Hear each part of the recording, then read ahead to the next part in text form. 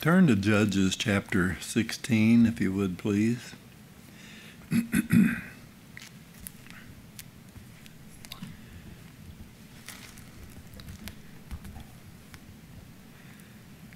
welcome everyone that's joining us virtually as we look into the Word and as we take requests for prayer and later go to prayer. Trust the Lord will be with us.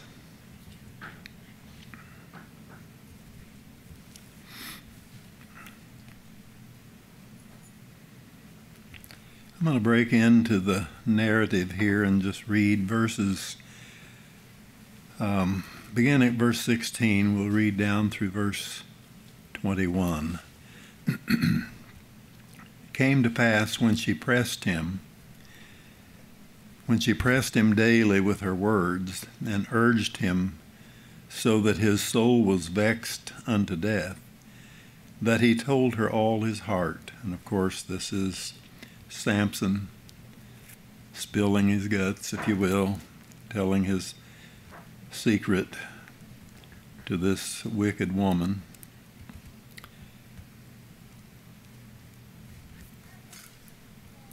There hath not come, he said,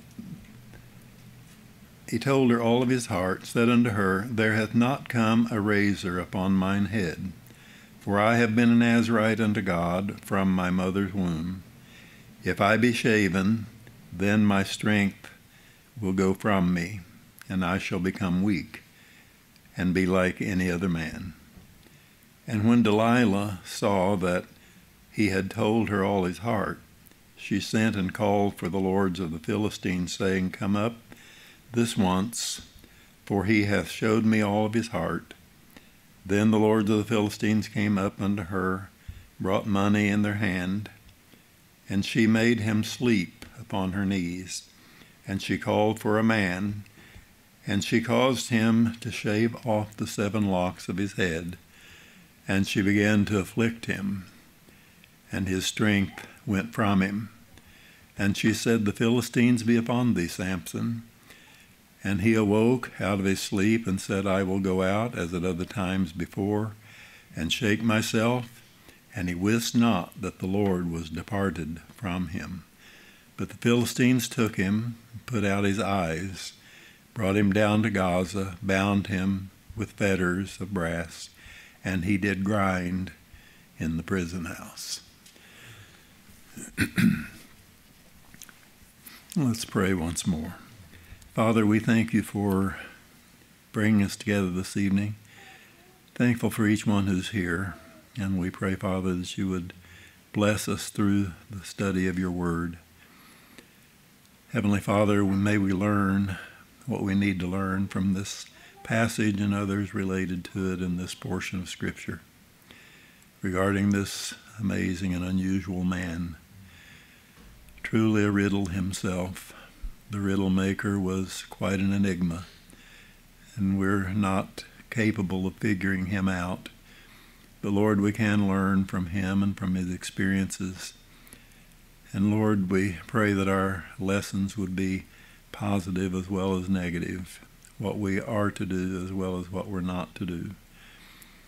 And Lord, how we might have power and the dangers of losing power with God and thus power with men. Now we pray, Heavenly Father, that you would bless your word to us. Give us the Holy Spirit, that he would enable us to bring the message properly and as he would have it brought, and to hear it for our soul's good. We pray, Heavenly Father, that you would bless us now as we proceed, that you might be glorified in this service, and that you would be with us and bind Satan and prevent him from hindering us either in the studying of the word or in prayer. We know that he delights to pluck up the seed. He delights to bring anything that would disturb. And we ask, Lord, that you would prevent him.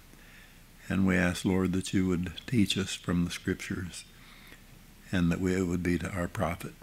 We ask these things in Jesus' name. Amen. Samson is clearly one of the most remarkable men of whom we read in the Scriptures, and in some respects perhaps the most remarkable. Of course, we exclude the Lord Jesus Christ, who is truly, for every good reason, the most remarkable man, the God-man.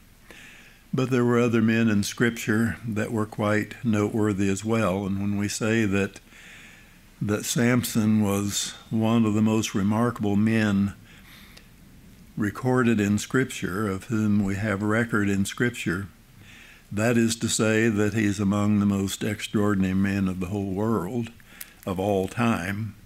For example, who among all of mankind could rival, say, a Noah, or an Abraham, or a Moses, or a Joshua, a David, a Solomon, Daniel? Of course, the list passes over many other great names that could be mentioned, and of course you're aware of them as well as I am.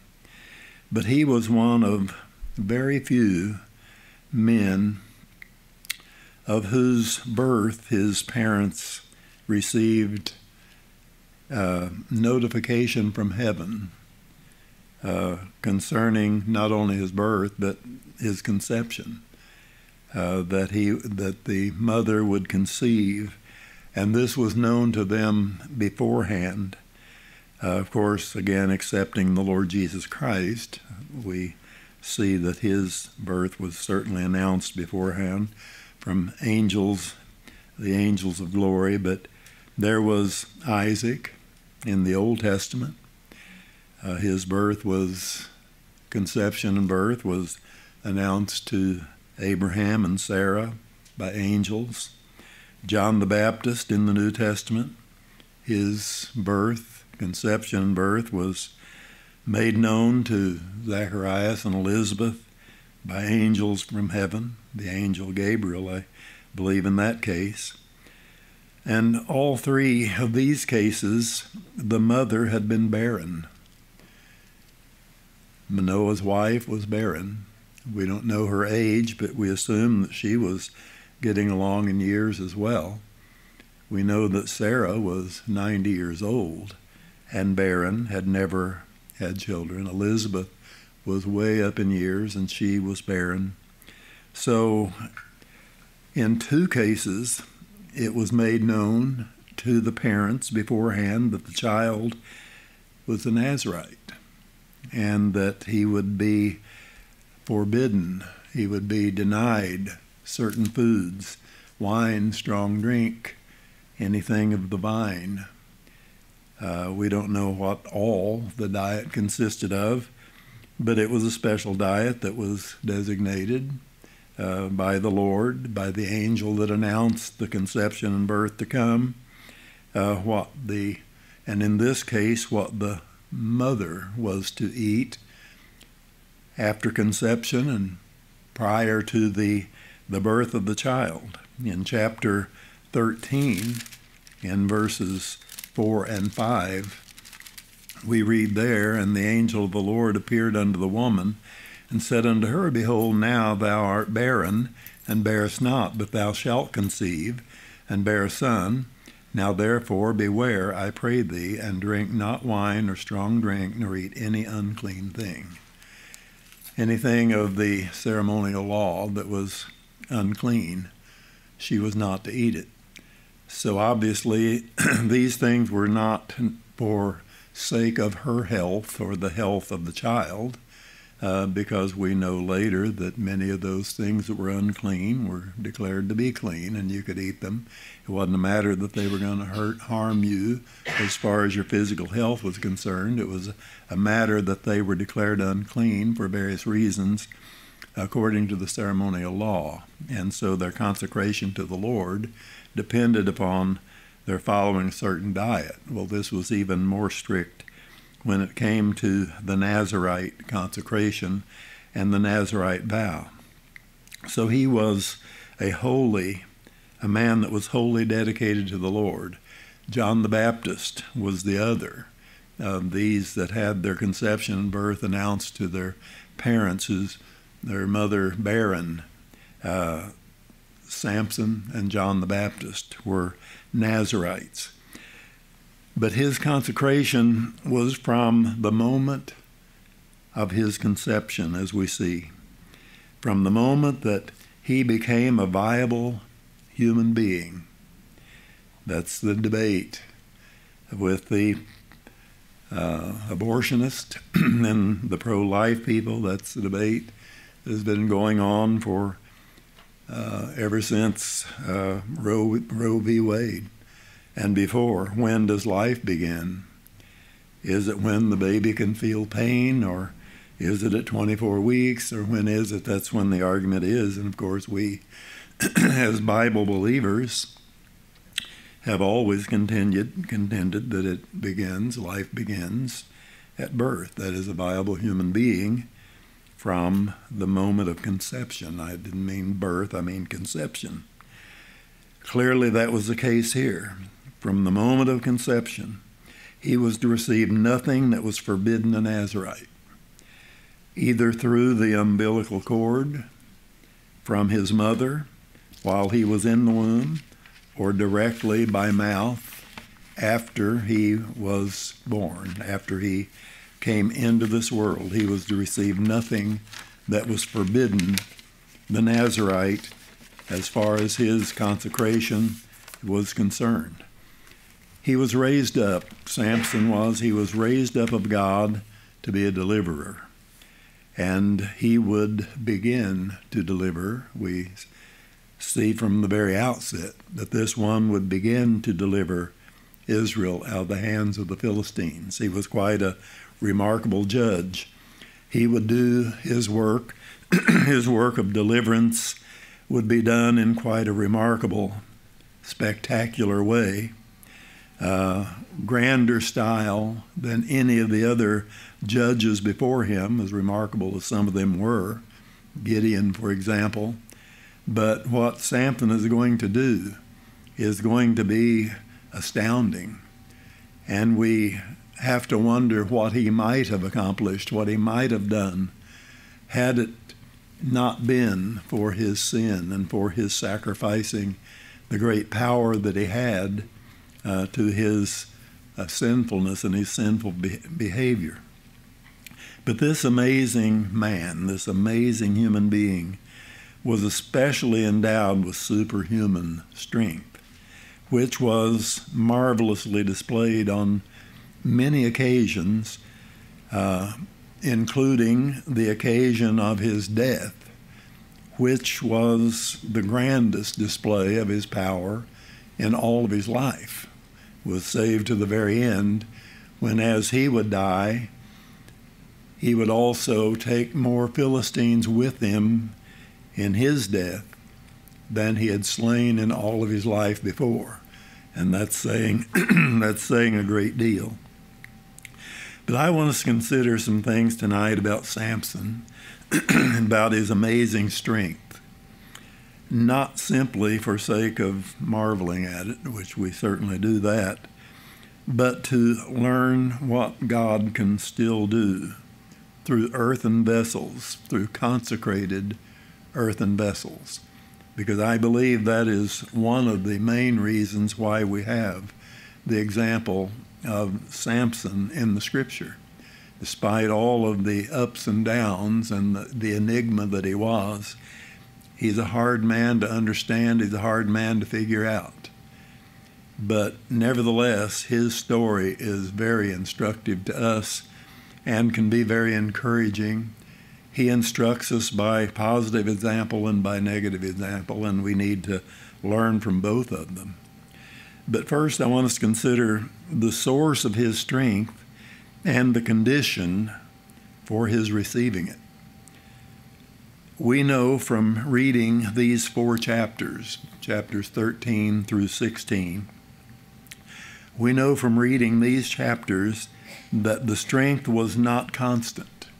This supernatural strength that he displayed on so many occasions was not constant. It came upon him. The strength came as he needed it. The Spirit of the Lord came mightily upon him, we read. This began early in his life. I mean, he was just born. And we read of him just that the woman bare the son and called his name Samson, and the child grew, and the Lord blessed him, and the Spirit of the Lord began to move him at times in the camp of Dan between Zor and Eshtaol. So the Spirit of the Lord began to move on him, and he showed signs of this great strength that he had, which was displayed in a physical way. But the source of his strength was not physical. The source was not. It was a spiritual strength that was given to him, displayed in his physical feats and the things that he was able to do. But the Spirit of the Lord came mightily upon him, and he slew a lion with his bare hands. We see this in chapter 14. When Samson went down, his father and his mother, to Timnath, and came to the vineyards of Timnath, and behold, a young lion roared against him. Evidently, he was out ahead of his parents, or they had gone before. One, I believe he was ahead of them. And the Spirit of the Lord came mightily upon him. We see here that a young lion roared against him, and the Spirit of the Lord came mightily upon him, and he rent him as he would have rent a kid, as if that had been just a little lamb. He just absolutely destroyed that lion with his bare hands, because the Spirit of the Lord came upon him. Now, as he was walking along there, he was not experiencing that kind of physical strength. It was available to him, but he was not walking in that kind of strength that he could have just reached over and grabbed the tree and broken it in two. No, the Spirit of the Lord came upon him at that time when he needed that strength, and he slew that lion. There's a great lesson to be learned in that, how that he later came back and got honey from the carcass of the lion, and we see a picture of our Lord Jesus Christ and his victory that he's won over that lion that roars against us, and the honey that drips from his hands now that he dispenses in his grace as he stands in the church. And we're recipients of that great victory. But here, Samson slew this lion with his bare hands. Another time we read, the Spirit of the Lord came upon him, and he slew 1,000 Philistines. This is recorded in chapter 15, verses 14 through 17. But he slew 1,000 Philistines with the jawbone of an ass. First of all, he tore asunder the cords that they had him tied with.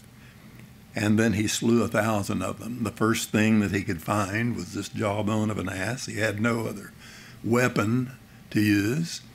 Had he not found that, the Lord had a purpose for that, but he could have slain them like he did the lion with his bare hands, had the Lord so pleased. But he showed him this weapon, this crude weapon, and he took it and slew 1,000 Philistines. Our weapons of our warfare are spiritual weapons. They're not carnal weapons. But we see in that picture how unusual our weapons are and how lethal they are when the Lord empowers us to use those weapons in our warfare. We read in another place that the Spirit of the Lord came upon him, and this is in chapter 16, the chapter where we've taken our text. The Spirit of the Lord came upon him, and he had been captured. He was in Gaza. He was a prisoner. He had laid there all night. But when the Spirit of the Lord came upon him, we see that he arose at midnight and took the doors of the gates of the city and the two posts, and went away with them, bars and all, and put them upon his shoulders, and carried them up to the top of the hill that is before Hebron. Now that is already an amazing story. You can imagine what these gates weighed. We think of the gates of Babylon, those brass gates, and how massive they were and how heavy they were, and Not only that, he took them bars and all and ripped up the post out of the ground and carried them on his shoulders. That's an impressive thing, but it becomes more impressive when we realize that the hill of Hebron was 40 miles from Gaza, and he carried the gates of the city. Again, a display of his power as the Spirit of the Lord came upon him. So his strength was owing to nothing in nature, but it was due solely to his consecration to God when the Spirit of the Lord came upon him. His mother's instructions about her diet and his diet before he was even conceived, what her diet was to be while she carried him in her womb, what his diet was to consist of, what it was denied after his birth. It had, her instruction was not to now eat plenty of protein, avoid fatty foods, eat healthy. Now you're gonna this son that you're gonna bear he's gonna begin to deliver Israel out of the hands of the Philistines, and he's gonna have to be really physically strong to do that. No, it had nothing to do with worth, and had nothing to do with ooze and sinew and tissues and muscle. That wasn't what it was about. It had only to do with his consecration and his spiritual strength, his consecration as a Nazirite. That's all it had to do with. And of course, you know that refraining from the things that he refrained from, as we said earlier, would not have anything to do with how much physical strength he would naturally have. Now, they had only to do with his consecration. That was his diet. Every child of God is to be consecrated. We are set apart by the Lord. That is, a part of the Nazirite was set apart unto God. He was sanctified. He was consecrated unto the Lord. Well, so is every single child of God. We are to be set apart. We are to be sanctified by the Holy Spirit. And as such, believers can exercise great strength as we are consecrated to the Lord. The believer is chosen of God, he's set apart, he's separated. Each one is equipped for battle against a very strong enemy. This lion is one that we too must do battle with. The lions that we face are numerous. Many battles have to be fought. And it's a battle from the day that we are born again until we get to heaven. We're told that in many places. We're assigned armor to wear, and we're not to lay it down. We're not to take it off until this life is finished and we go to be with the Lord. Then we can lay our armor aside. But we're called to be in warfare. We're battling the spiritual Philistines. We're battling the world. So each one is equipped for this strong enemy. The strength we need is not natural. It's physical. Now, I'm not saying that there aren't callings that require physical strength as well. When you consider going to Indonesia as a missionary and trekking the jungles and wading through the swamps and all of the effort that has to go into that, it requires some physical strength as well as spiritual. The Lord supplies that according to the calling. The gifts and callings of God are without repentance, and if that is the gift necessary to the calling, God will provide that. But we're talking about not natural strength, not physical strength. We're talking about what we need for this battle and for this warfare, which is spiritual. We're told that in 2 Corinthians, you remember, that the weapons of our warfare are suited to the nature of the battle. They're not carnal. In other words, they're spiritual. They're not carnal, but they're mighty.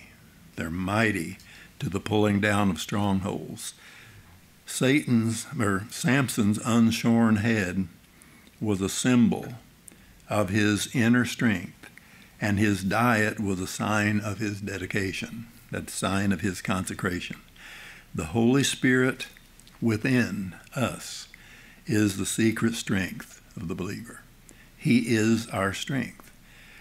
And his spiritual food is the Word of God. That is the believer's spiritual food is the Word of God. His consecration is prayer, his prayer life, his holy walk, his sanctification, his dedication, essential to having power with God. Without these, we're not going to have power. And so the consecration of the Nazirite, I believe that it's emblematic. It pictures the consecration of the child of God and what it is, what food we eat, as it were, what we take in, and what becomes a part of us to give us the kind of strength that we need for this battle, to access the strength of the Spirit of God who is in us and abides in us. It is prayer. It's the Word of God. These things are essential. Our sanctification. We have power with God thereby, and we have power with men, as the songwriter said. Give us power, power with men and power with thee. By God's power, we can do all things. Paul said in Philippians 4:13, I can do all things through Christ, which strengtheneth me. Samson teaches us that we can do all things, the impossible, things that we would never be able to do, we're able to do. We're not talking about physical feats. We're talking about spiritual victories, talking about spreading the gospel, seeing souls saved, seeing Satan's strongholds pulled down. You don't do that with physical strength. You do that by the power of God. And how do we access the power of God? Through our consecration, through our dedication. We have access to God and his power. And that's what we need. So by God's power, we can do all things.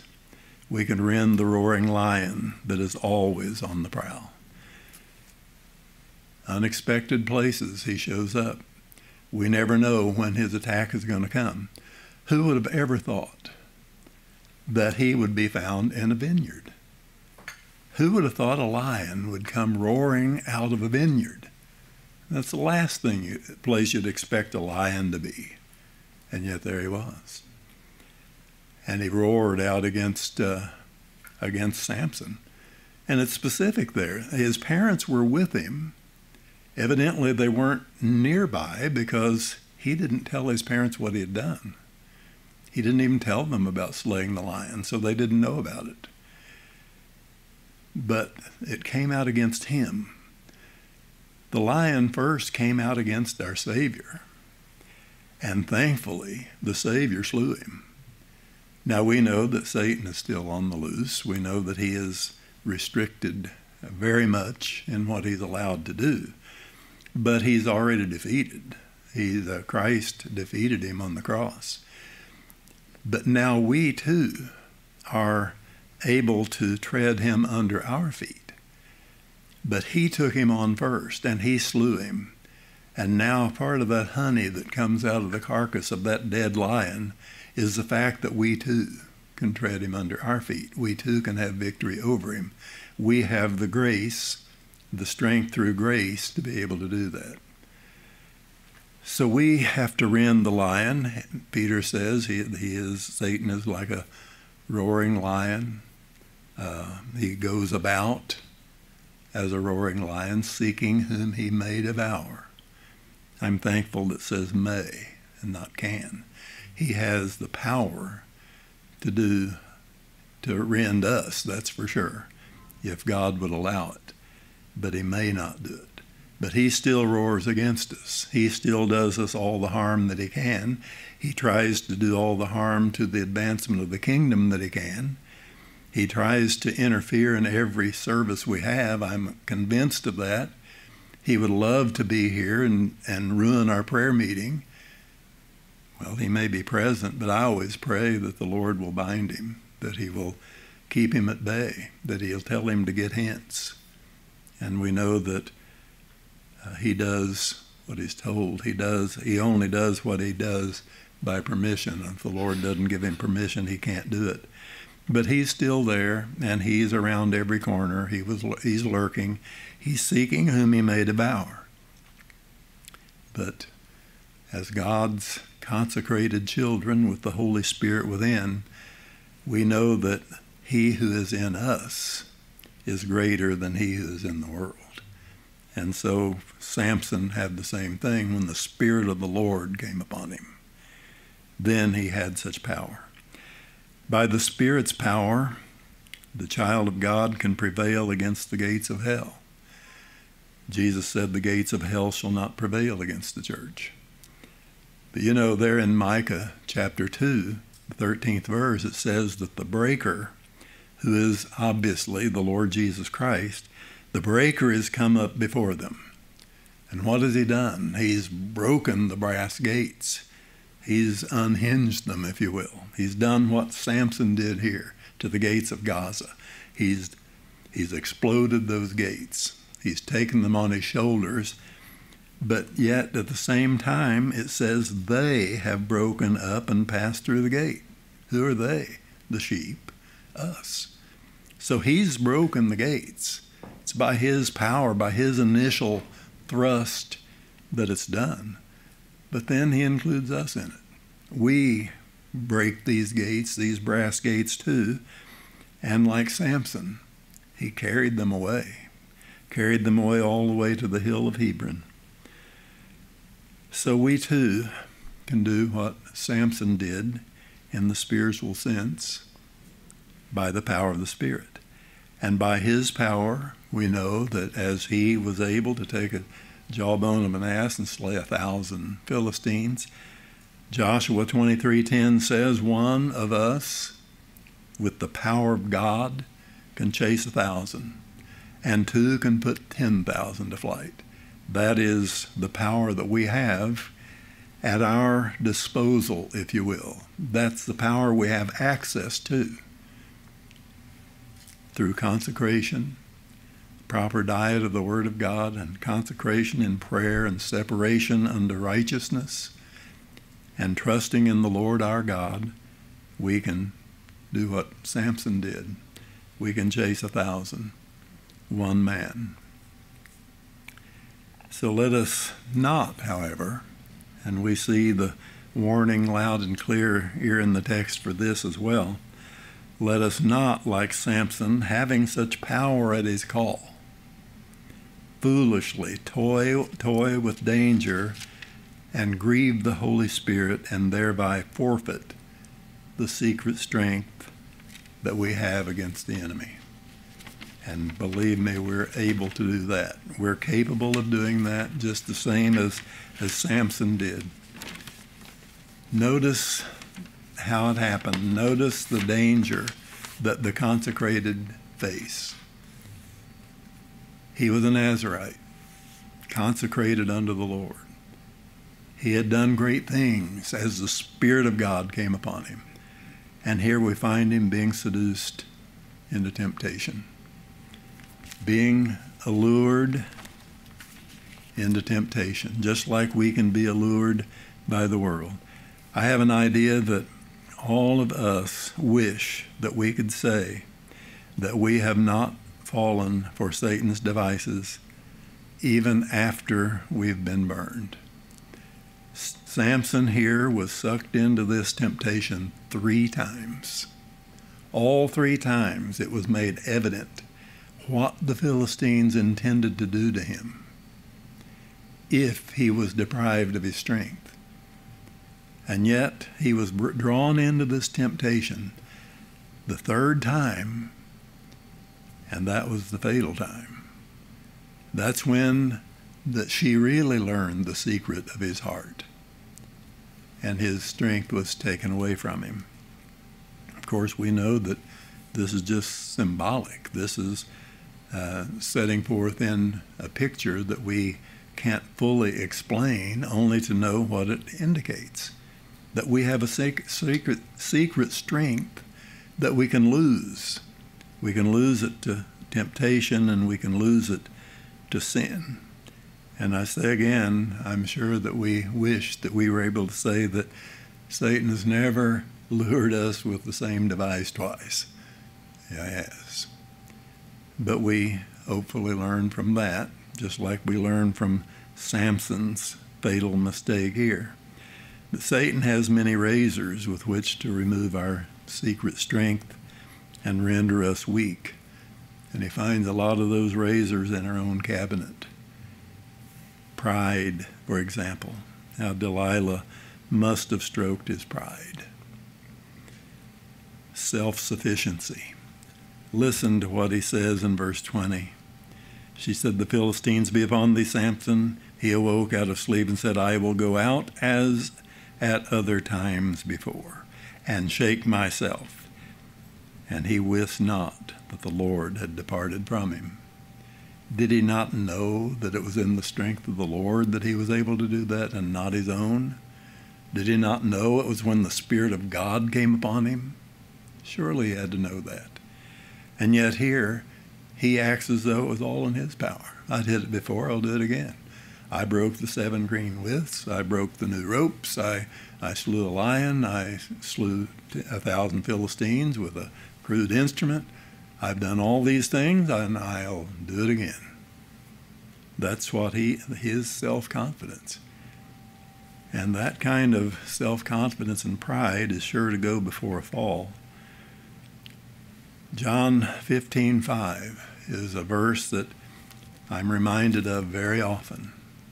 Anytime I'm calling upon the Lord to help me, I'm reminded without him I can do nothing. And in the sense, the spiritual sense, in getting the gospel out and being victorious in this warfare, we can't do a single thing. We can't bear fruit unto God without the Holy Spirit, and that's the very context of that verse.